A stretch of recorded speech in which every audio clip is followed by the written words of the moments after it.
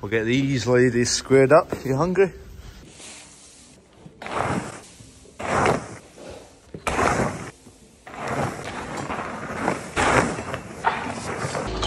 These have been on the go for absolutely donkeys. They've had repairs, there's a brace been welded in there, we've extended them, we're missing spikes, we need to put new spikes on them.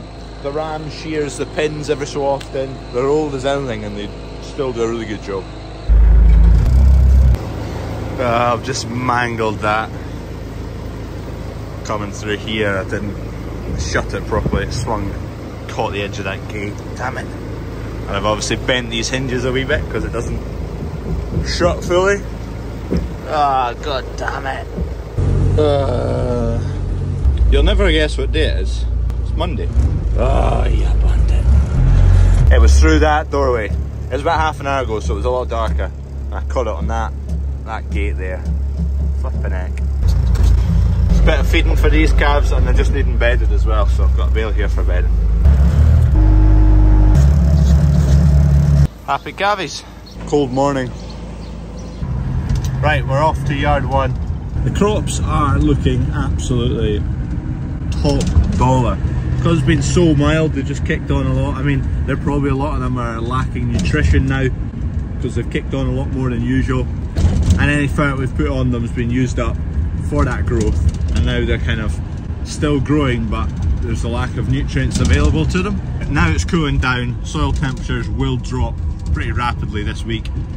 And that'll stop. They'll stop growing, so they won't need that nutrition.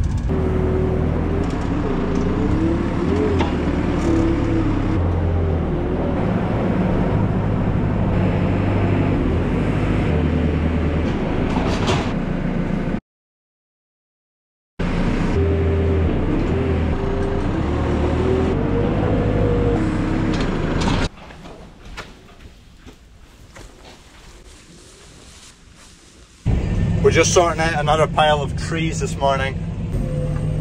That's weird. I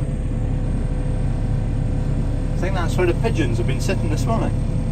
I'm not sure. Anyway, Kev's been chopping up wood here and there's a load of shrapnel to load into that trailer. So we'll get that loaded. And there's a few more logs to cut.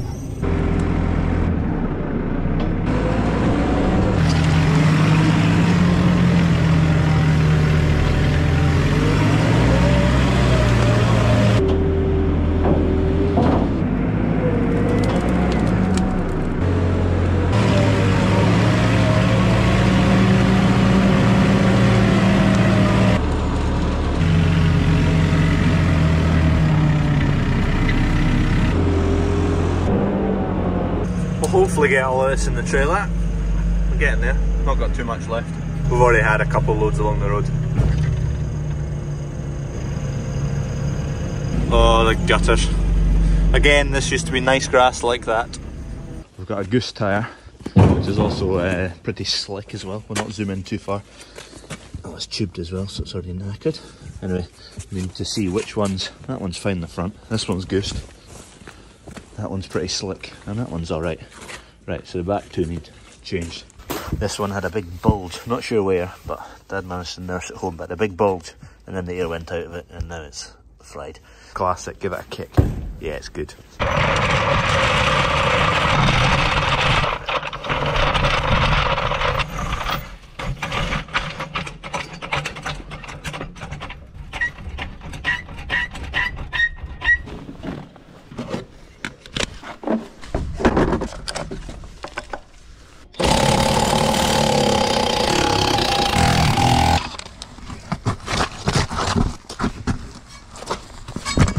Right, that's them both off. Need a wee bit of a wire brush, but Dad gives them a phone and they should have tyres by tomorrow, so we'll get both of them changed.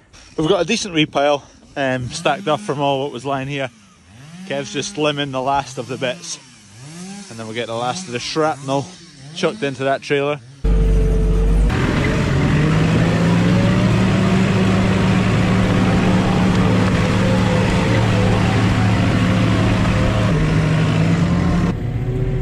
More logs to cut and split. These are all fairly wet, so we're not going to cut these this winter. We'll leave them to dry. We'll maybe cut them up with a chainsaw. We'll not split them though. Cut them up with a chainsaw, they'll have a better chance of drying. Anyway, they're getting dumped there for now. Just running over this with the bottom of the bucket to try and level it off a bit, so when it dries up come next year it won't be all rutty. Flat as a pancake. Right, this shed, that side of it, we cleared this side, well, it doesn't look very clear, does it? We cleared this side of it a couple of months ago. That side's now getting dealt with. There's a couple of pigsties in there.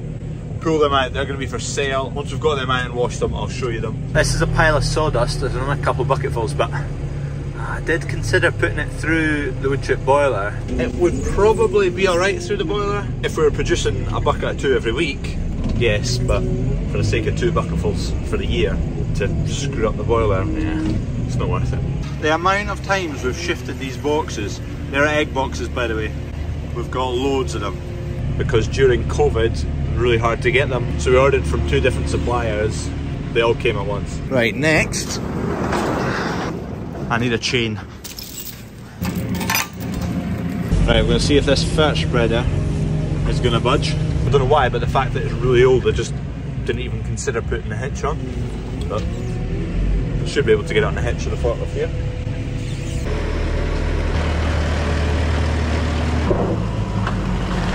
Worked a treat. Some piece of kit. Get that on the back of the fence. Anyway, that is for sale. No idea what it's worth, no idea if it's worth anything. Just spoken to Dad and he's for keeping that old fat spreader.